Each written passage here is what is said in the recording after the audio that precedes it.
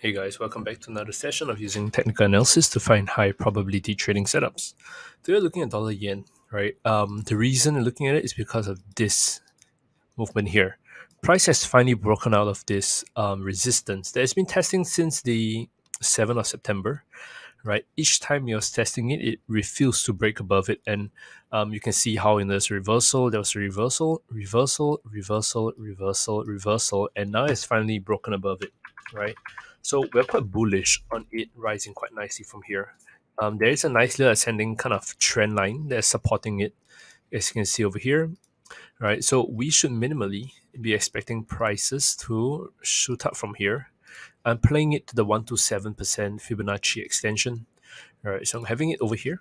Right, this is the move that we expect prices to rise to. And in terms of stop loss placement, we can keep it really tight because if this is a breakout, we should be able to see it go all the way up nicely to our take profit.